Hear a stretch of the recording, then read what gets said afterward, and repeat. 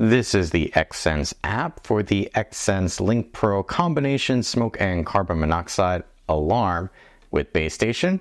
I'm going to select the sprocket icon, which brings us into the actual options for the base station. That would be the same as if I just tapped on the base station image itself. You get a nice depiction of what it is right there. You have your naming convention, so I just called it base station. You can tell what room it's in, so right now I have it as part of my living room. I can move that to a different location if I wanted to. We also have our volume control for min-max because there is a speaker on the base station itself letting you know if there's a water alarm or an alarm elsewhere. Now we have our silent alarm on the back of the base station. There is a button. This option will allow you to use that button to turn off an alarm, so silence it. Right down here we have our Wi-Fi network, device information, which I'm not going to show you because there's a lot of sensitive information in there, and then device sharing, so similar to how we did before, except right within the settings. And that's everything that you can do with the base station.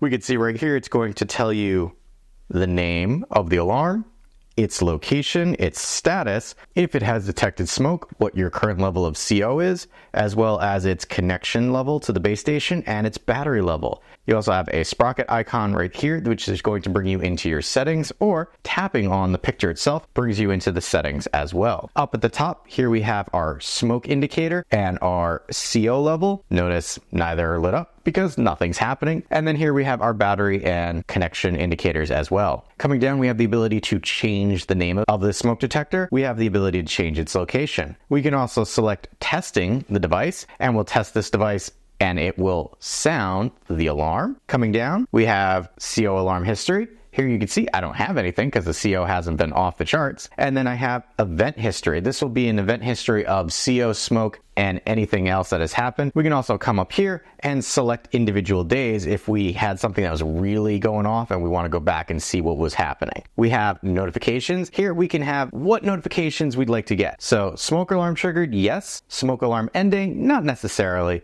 CO alarm, yes. CO alarm triggered. CO alarm ended, maybe not. Device silence, don't need to know about that. Don't need to know about device testing. Device malfunction, yes, and low battery. So you can customize this as you like. You also have the ability for offline notification. Device information is going to show you some sensitive information. Won't show you that, but you can find your serial number and firmware and the like in there. And then help and feedback. If you select this, this will open up XSense help page, and then you could select your particular device that you're looking for information about. And really, it's a smoke detector that's connected to the base station. There's not a lot of options that you're going to change in the application, but I like the fact that it's there. And if the alarm happens to go off, you'll also get notified via the app. So that's everything that you could do for the XSense Link Pro combination smoke and carbon monoxide alarm in the XSense app.